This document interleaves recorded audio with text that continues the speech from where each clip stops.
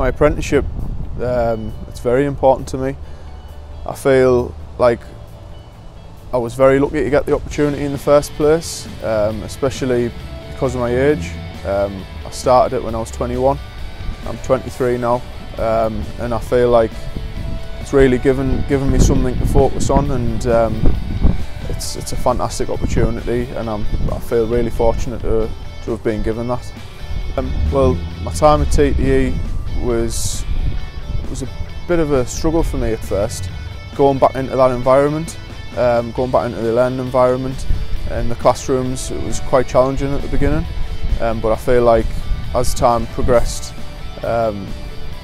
things smoothed out and it was a little easier. We had tasks to follow that were given to us by Northumbrian Water within the workshop and in the classroom, so our time was split probably 50-50. We spent a few days in the workshop and a few days in the classroom doing our BTEC work and all the rest of it. It's good to be able to put what we've learned at TTE into practice, and it's been good to sort of meet different teams within the company, like the operators.